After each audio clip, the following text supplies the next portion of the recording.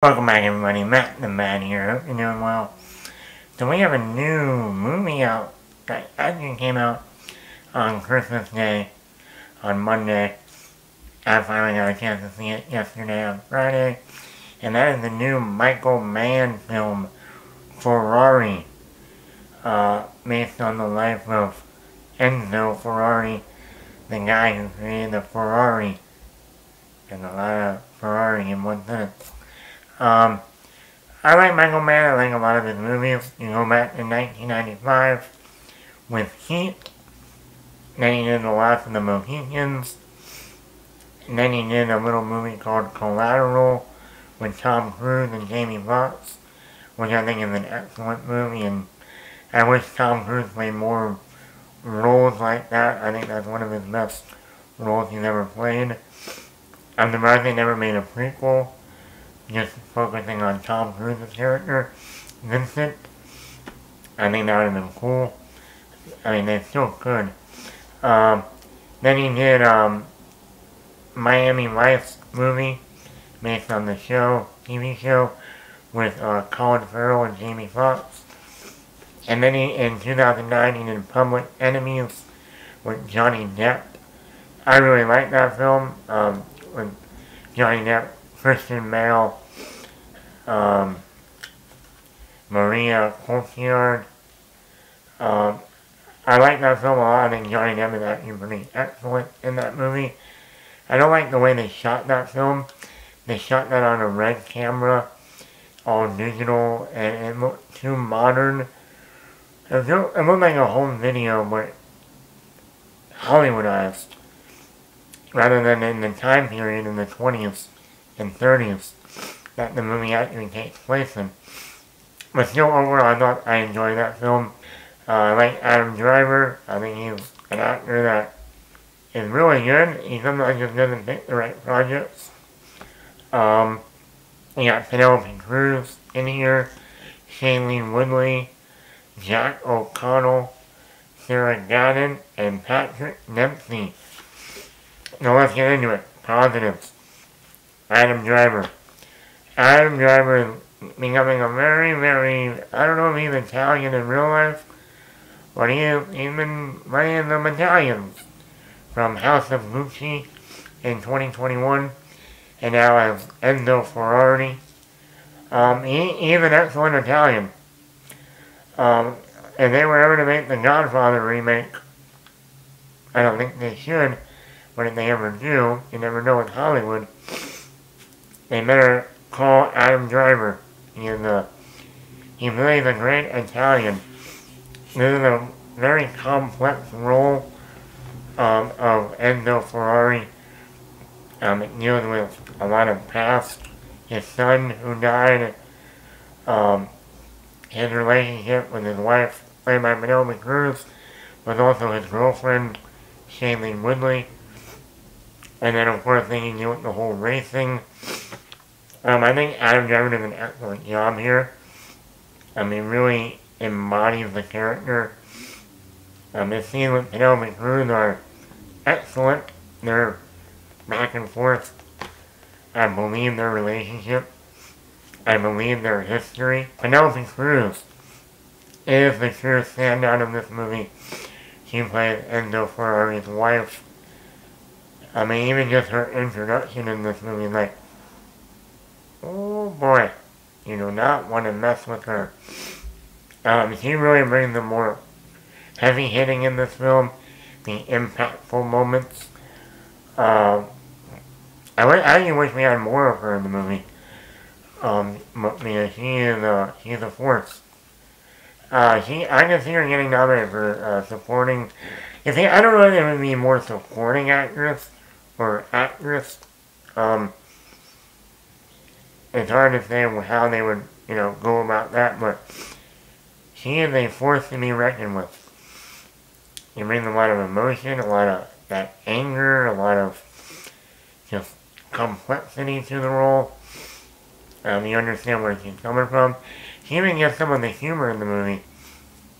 Though I thought Penelope Cruz did a very good job in this film. The racing scenes They were not Fast and Furious. It is very real, very impactful car scenes, racing scenes. I loved how they were shot. I love that it shows the dangers of racing these cars back then. What could happen on the racetrack. They were fun, they were intense, and like that, it's scary. To get into one of those cars, it really is a live or die. You might live, you might die. You literally have a 50-50 chance. Cinematography, that's it. There's a lot of close-up shots in this film. And I think that had to do with because this movie is so a lot more personal of Enzo Ferrari's life and his relationships with his wife, his girlfriend, mistress, and then the racing part of it. I also like how they really shot in Italy. There's a lot of great shots of Italy, and it really did feel like I was watching like a Godfather movie in some moments, between the music and the cinematography and dealing with an Italian. Don't mess with the Italians. They're fucking scary. Trust me. I know. Especially the women. Very scary. I like the close-up shots. There's a lot of them in this film. And I think it right there goes with what the story is, a more personal film. And you're gonna want that in a movie like this. You wanna feel like you're right in front of you're standing next to the character. You're in the character's head in a way. It's over 2 hours long, and let me tell you people, it was the fastest runtime, I think, of the year. I could not believe when this movie raced to the end that it was over. Like, no, there has to be like another hour. This movie's over 2 hours long. Did they cut the last hour of the movie? I feel like only an hour went by. So this movie flies by. Now, I could have had another hour and made it a 3-hour movie. And that's where I'm going to get into my negative. The story is undercooked. For a movie that apparently originally they were looking at making this a limited series on Showtime, I will have to agree with that. This thing would have been better as a limited series. Because we get into the Enzo Ferrari character, when there's a lot of characters in this movie that we barely even scratch the surface with them. And I think a lot of that too is we're wasting a lot of talent. Like even with Penelope Cruz, she's great in the movie, but I could have used a lot more of her character. I would have loved to see more flashbacks of her and Enzo's relationship from their happy marriage life to where it is when we're watching, where we are when we start the film. Also, Shailene Woodley. She barely... I heard someone say she was miscast in the role. I don't think she was miscast. I think they just didn't give her anything to do. Shailene Woodley's a very good actress. But if you don't give her anything to do, that's a problem. You look at the racers, the race car drivers. You have like Jack O'Connell in here. I know nothing about this character, except he races cars for Enzo Ferrari. That's all I know. Patrick Dempsey. Okay, apparently he has a wife. He's been doing this for a long time. That's all I know about him. We don't get any development. I mean, you got Patrick Dempsey, McDreamy in here. And Patrick Dempsey actually does race cars in his personal life. So when I heard he was going to be in this movie, like, oh wow, that's going to be really cool. Because he actually does that in real life. And I feel like we should have got, like I said, this was like a Showtime miniseries. You could have devoted an entire episode on each of these racers. Even Sarah Gadon And Gabriel Leone and Sarah Gadon are the only two that we really get some kind of character development. Sarah Gadon and Gabriel Leone are a couple. She's a photographer and his girlfriend, and and he's apparently a new person working for Enzo Ferrari as one of his new racers. And even that, I'm like, okay.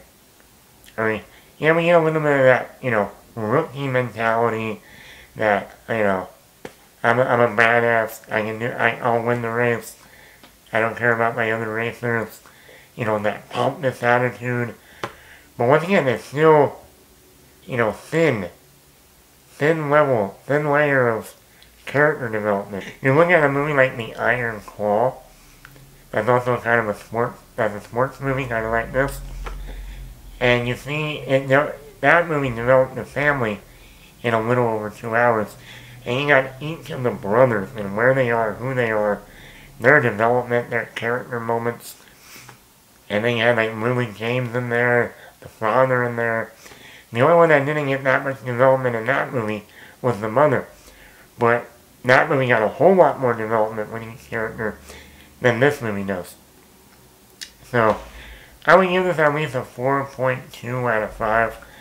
I think Adam Driver and Penelope Cruz are the standouts in here. And I think the cinematography and just that Italian Italy feel works for this movie. But I think this movie should have been a lot better. And I think if it was a Showtime miniseries, we would have gotten that character development. But let me know in the comments below, Matt and Brad here, did you see Ferrari? Are you a fan of Michael Mann's films? Or are you a fan of Adam Driver? I think Adam Driver did a great job. I just wish there was more to it. Even where the movie ends, I'm like, oh, that's it? Okay. So let me know in the comments below, Matt and Brad here. Hit the like button, hit the subscribe button, leave a comment down below. Let me know your thoughts.